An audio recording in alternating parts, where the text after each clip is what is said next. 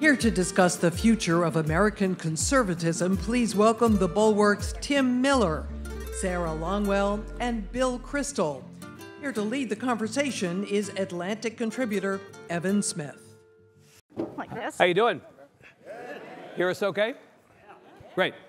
Good afternoon, you three. Good to be with all of you again. Good to be with you. Thank you. Feels like we just did this. Feels like we did because we did just do this in Austin. But here we are in D.C., and I want to ask you on the subject of our panel, Sarah, to begin, the future of American conservatism. What is the difference between being a Republican these days and being a conservative these days? I really thought you were going to ask Bill that question. No, I'm going to ask you first. Okay.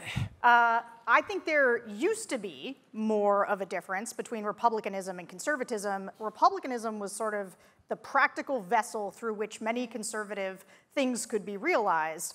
However, today, conservatism has lost all meaning. And just like being a Republican, it really only means one thing, which is fidelity to Donald Trump. That's in a nutshell. Bill's going to give a long philosophical answer in which he talks about Straussian philosophy. That was so well said, I don't need to say anything. So that was great. Next question. No, I want you to answer the same question. What do you think the difference is between republicanism or between being a member of the party on the one hand and being faithful to conservative principles these days on the other? Yeah, I think Sarah's right. There's not a difference because conservatism, you could either say it's lost all meaning or it's become a really unpleasant and I would say dangerous, more than unpleasant really, damaging and destructive version of conservatism. And there have been many, many conservatisms, obviously for 200 years, European conservatism, American conservatism, different branches of American conservatism. And I think that's a lot of conservatives complain, Trump's not really a conservative. And that's a fair complaint if you mean he's not Ronald Reagan, he's not George W. Bush and so forth. But I think it's also the sadder and more worrisome truth about the future is that he has transformed American conservatism. And the future probably is, for a while at least, unfortunately, more like J.D. Vance, and that Trump going away personally is not going to change the embracing of nativism, of the resurgence of a kind of racism, America first, isolationism. If you had told me growing up, I mean, I studied a little history, like we all did, America first, totally discredited, right? This thing that was started in 1940, after Hitler had invaded Poland, after the fall of France, after it was clear what was happening in Germany and in the German-occupied territories. That's when America First was started. It wasn't like a little bit of a mistake in the 30s where they were kind of, hopeful, right? That's what it was. It was pro-Hitler, basically, anti-British, keeping us out of the war. Trump embraced that in 2016, and I thought, he doesn't even know what it is. And of course, when someone tells him what it is, he'll say, oh, I just used that term. But what I meant was just we got to take care of Americans first and give a more traditional version of a semi-respectable isolationism. But it turns out, weirdly, I don't know if he knew what he was doing, but someone knew the people who were advising him knew what they were doing. And Vance really is America First and Project 2025 and the whole thing. And so my worry is that stuff doesn't go away even if Trump loses this November. And just to add to that quickly, there's a reason that J.D. Vance identifies himself as part of the new right, because he is saying this is something different from what traditional conservatism that I grew up learning about from people like Bill, right? It was your three-legged stool, the sort of social... This always happens on these panels. Yeah. I'd say it takes... Why don't you like being my mentor? Why don't you like it? It takes about 4 minutes for some subtle way of conveying the fact that I'm decades older than these two.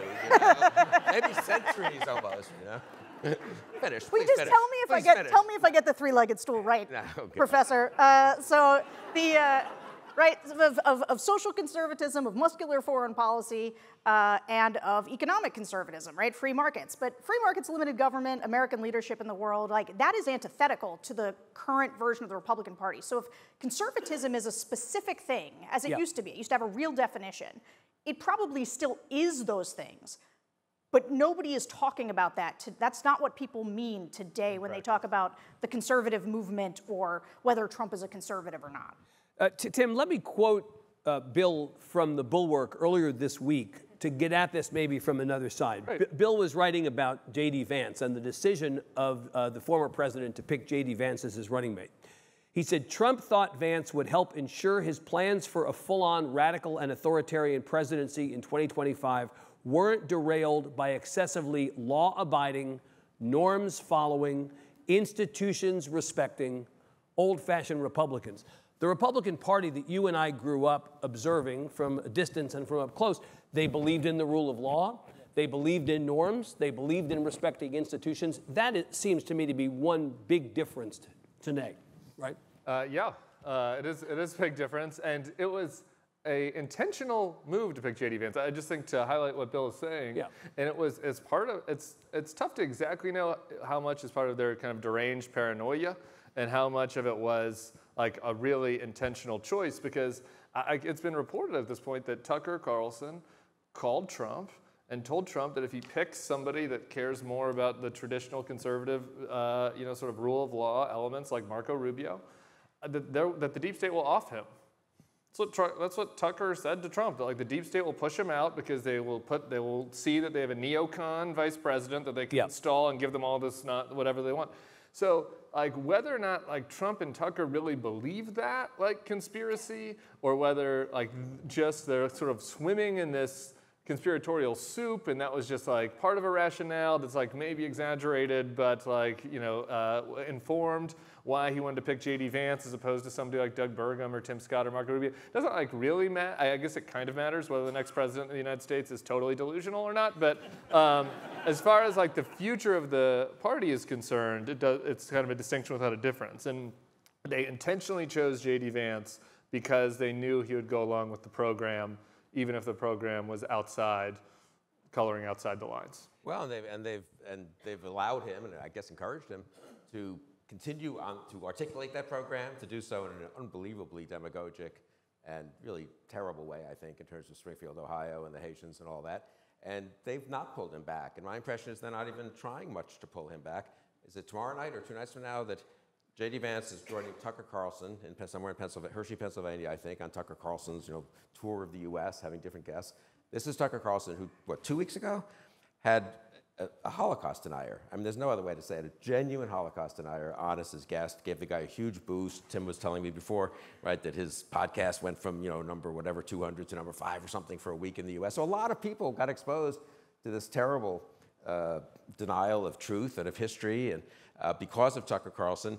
And a few people said, maybe the vice presidential candidate of one of the 2 major parties in the U.S. shouldn't be appearing with Tucker Carlson right after he's not just had him on as a guest, but praised this Holocaust denying sort of popular historian. But I've seen no sign that there's any sense in the Trump campaign that it's a problem, or that maybe Vance should find another, place to go that night or something like that. So they are, I mean, the degree to which they're all in on that form of new rightism, I think, is sort of underestimated. Everyone sees the goofiness of Trump and the, and all the kind of silliness and the lying and all, but the degree to which they now have a pretty big cadre of elected officials, operatives, donors who are all in for America First and Project 2025 and its different offshoots is pretty striking. Which I'll just say, we take criticism as never Trumpers. People are like, well, you abandoned your principles.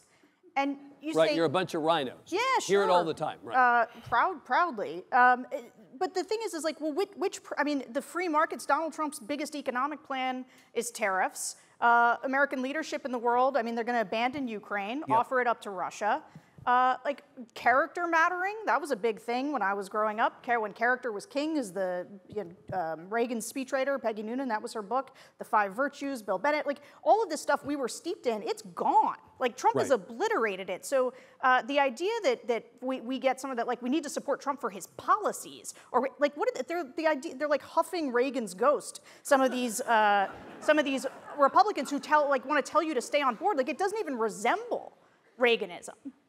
Well, in fact, Tim, this week David French said that the Reagan Republican Party is dead. I mean, we, 100%. We'll talk occasionally about, in Texas, at least where I live, could George W. Bush get through a Republican primary these days? Probably not. I don't know that Ronald Reagan could get through a Republican primary these days, right? Well, no, George W. Bush's nephew, George P. tried his best. I flew down to Austin. I talked to George before he did that primary. You do not have a chance to win a primary. Was that me? You don't have a chance to win a primary in this party.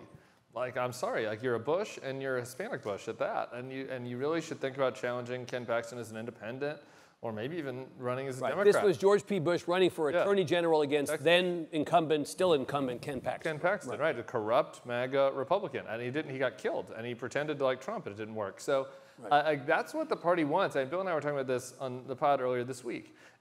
We've seen this situation in Ohio with you have Mike DeWine, the 77-year-old old school center-right Republican, talking about the Haitian immigrants, talking about the value that immigration brings and the shining city on the hill, like all of those themes, right? And how there's economic value and how there are also challenges. We need to care about the rule of law, like what a conservative would say about immigration my entire life. And then you have J.D. Vance, doing his bigoted nonsense.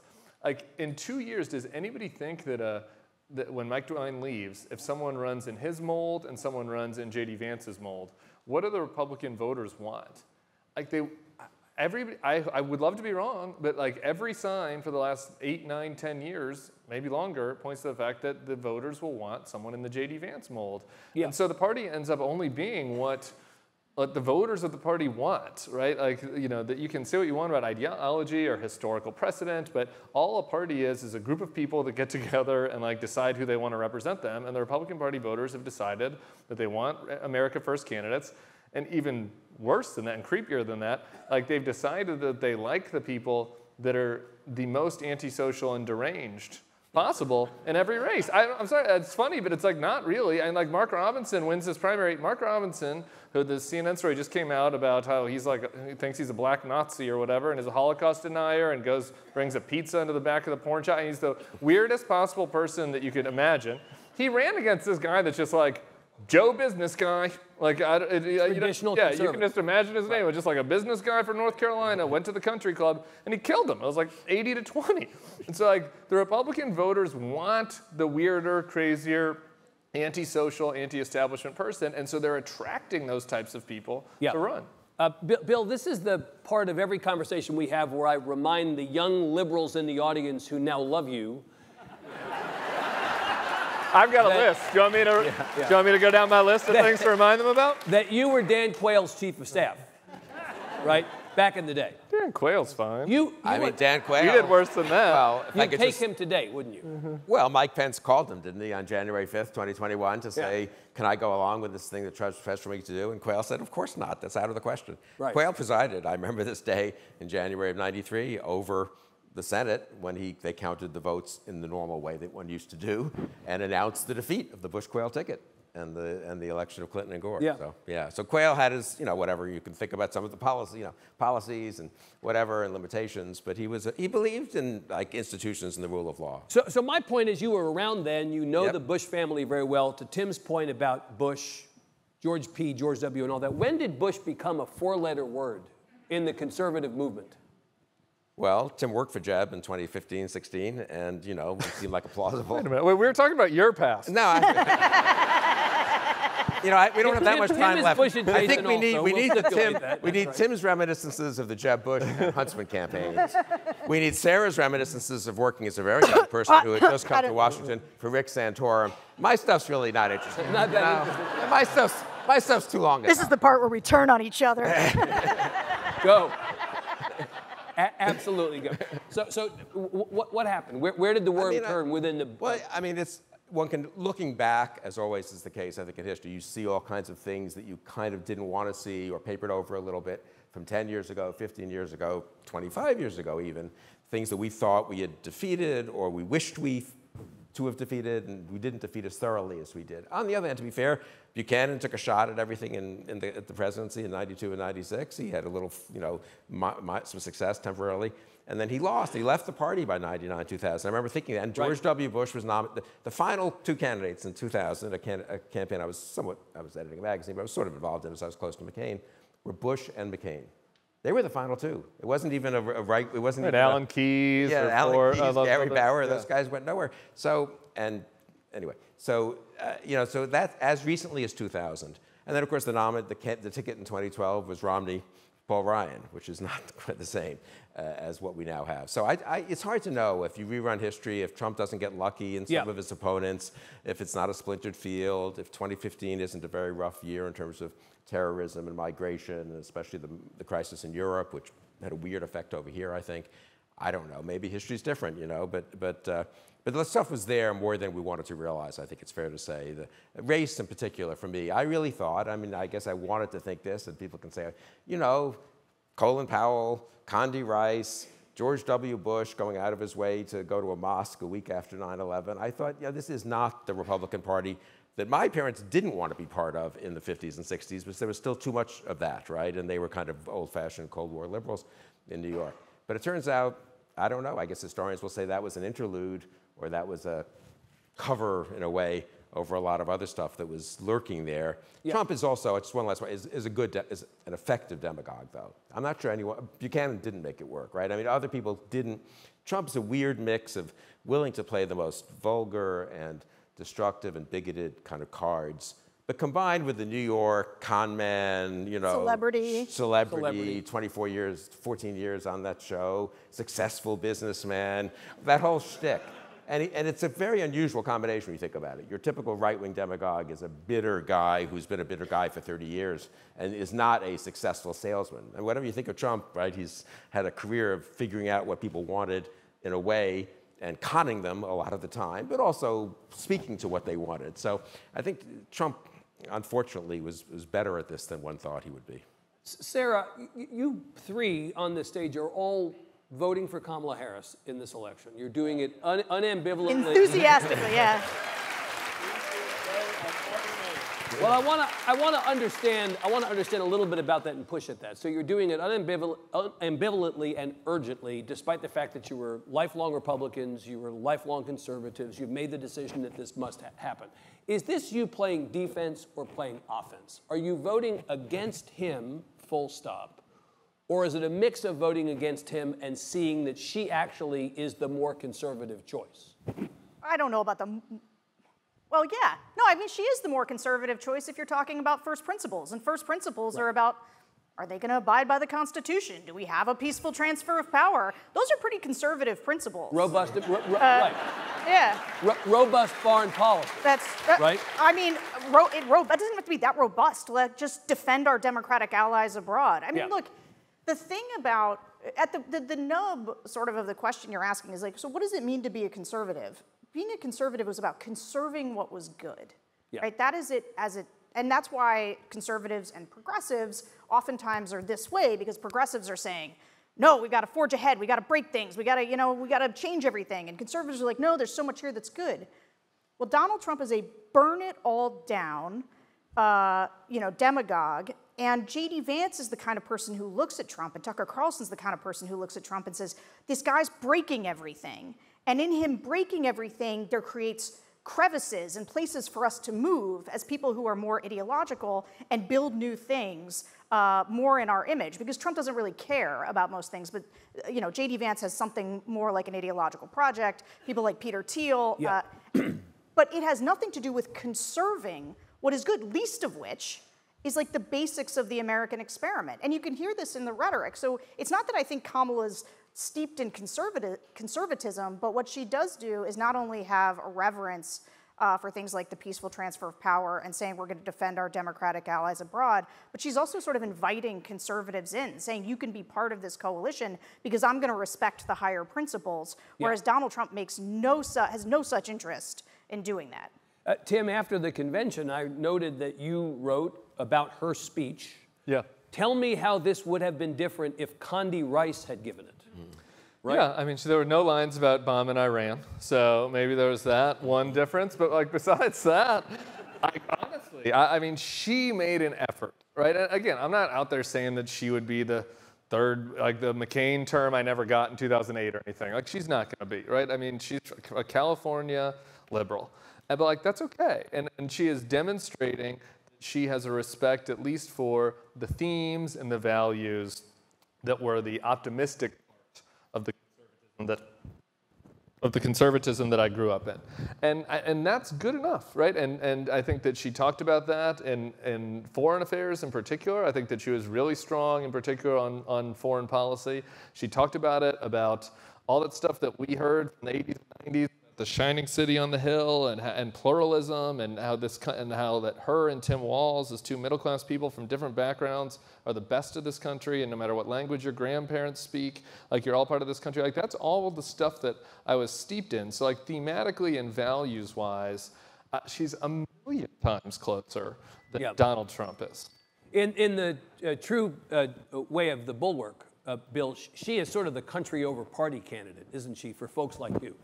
Yeah, and she tried to make that clear at the convention. I mean, who's spoken the hour before the actual presidential acceptance speech is the second best hour to feature candidates. They all kill, everyone will kill to get into that prime time with the highest viewership. Who did she have speak? She had Adam Kinzinger speak, a Republican, which, we now take that for granted. But that was, a lot of Democrats were annoyed that Adam Kinzinger, who only saw the light really in 2021, I mean, he's been great, don't get me wrong, but, who supported Trump in 2016, nominally in 2020, but annoyed that, why is he speaking there instead of me, who's been a loyal, Democrat for 20 years and was right about Trump from the beginning? And then Leon Panetta.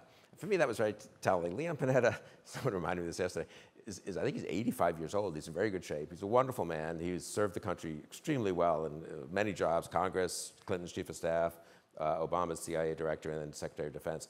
But he's not a current figure in Democratic Party politics, really, right? And I mean, half the people watching probably thought, well, who is this guy anyway? And she wanted to send a signal. Leon Panetta is a traditional, centrist, pretty tough-minded, moderate Democrat on foreign policy. And he gave a speech which was about Ukraine and about standing up with our allies. He quoted Ronald Reagan. I really thought maybe I'd died and gone to heaven to see Ronald Reagan. Ronald Reagan quoted by the penultimate speaker at a Democratic convention just before the nominee. It was even better in the debate when Kamala Harris herself at one point went out of her way, and it was pretty clear she had planned this and went out of her way to quote, the late, great John McCain. So I thought, wow, what a great Democratic Party campaign this is, Reagan, McCain.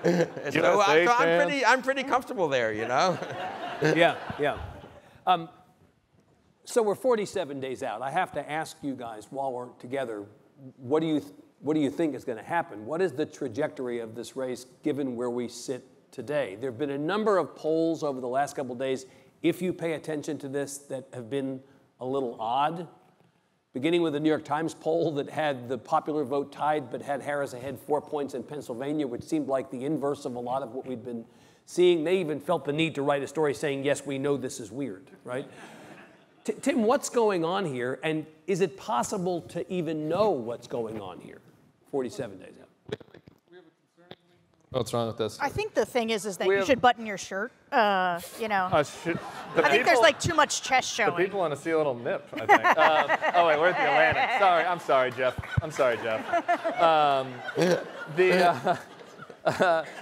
We have a concerningly close race, is what we have. I mean, I think that the vice president has a clear but small lead across the swing states. She has more paths to victory. But all Donald Trump has to do is win the states he won in 2020, plus Georgia and Pennsylvania. And both of Georgia and Pennsylvania look very close. So I think of the remaining voters out there, the pool is bigger for Kamala. Like, you can see her trajectory is going in the right direction. She's been adding people ever since the switch, shoring up the Democratic base first. If you look at the New York Times poll today, she was mostly shoring up our people. It was college-educated whites, former Republicans, independents. Like, that's who she was doing better with. She still has more work to do with young black and brown men, mostly, to be frank about it. And I think that right now we have a very close race, but the Democrats have shown ever since 2016 that the anti-Trump coalition is bigger than the pro-Trump coalition, as long as you can get the coalition together.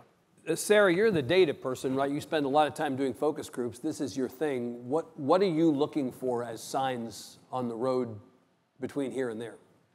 Yeah, I mean, look, we joke in our office all the time where we pore over every detail of everything, and then we all shrug our shoulders and go, well, it's going to come down to turnout. Both because that's true and also a great cliche. I think, though, the main thing that I'm looking for, I've been watching what we call flippers in the focus group. So people who voted for Trump in 2016, voted for Biden in 2020. This was a group that had been backsliding away from Biden because they were frustrated about the economy and they were especially thought he was too old to do the job. Those people are slowly coming back to Harris, but here's what's interesting about them. They are out on Trump. They're out on Trump. And so their decision is either vote for Kamala Harris or leave it blank. And then there's this other big sort of undecided pool of voters isn't just, do I decide between Kamala Harris and Donald Trump? It's also, do I decide to go out and vote, right? Do I get up off the couch? That's a big part of the undecided vote. And I think that watching her energize people, like every indice that is not poll related that I think people don't see as much of, how many people are volunteering, small dollar donations, how many of them are brand new donations. Those things all bode really well for her, and I think at the end of the day, these elections tend to be decided by both the turnout and then the late breaking independents. And I think the independents are going to break for her. Bill, the Cheneys 2 weeks ago, when they announced, first Liz and then on behalf of her father, announced that they were both going to support the vice president, Liz Cheney made a point of saying it's not enough to simply not vote for him. This is urgent enough that you actually have to vote for her. So to the point about the people who are sitting right now on the fence, deciding, do I not vote, or do I leave that blank on the one hand, or vote for her? Liz Cheney's argument would be, this is urgent enough that you've got to figure out a way to vote for her. I think she's right. I wish more people who had worked in the Trump administration and have said, sometimes many times, sometimes to Jeffrey Goldberg in interviews on the record and on background before they went on the record probably, you know, that the guy should never be president again. They need to just step up and say that to the camera, first of all, because... And then say, and I think people should make up their own minds about who to vote for. I don't tell, you know, if they have matters of conscience, why they can't quite go for Vice President Harris, but most of them don't. And they just need to say, I'm voting for Kamala Harris. They don't need to give a big rationale. They don't need to give 10-minute speeches on, they just need to say, Donald Trump cannot be president. Kamala Harris is in the mainstream tradition of American politics. I'm voting for Harris. If they want to then say, but I kind of hope to be able to vote for Brian Kemp or Glenn Youngkin in 2028, that's fine, you know? So I think there are people who could do that who served with Trump, obviously, the John Kellys of the world, et cetera.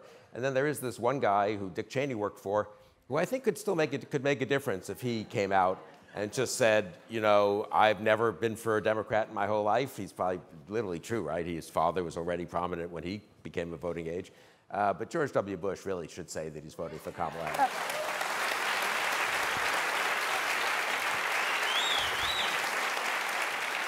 And with this last 10 seconds, if George W. Bush or any of these people care about the future of conservatism, they should vote for Kamala Harris. Because if Donald Trump wins this election, it's over for any future Republican Party that shares any relationship to the one that you grew up in. And so it shouldn't be a hard choice for you. And if you want to tell yourself you're doing this to preserve the opportunity to have a Kemp or to have somebody like that, tell yourself that and do it. Okay. I think that's a good place to stop. Hard to argue with that, Evan. All right, good. Please give these guys a big hand. Thank you very much. All right.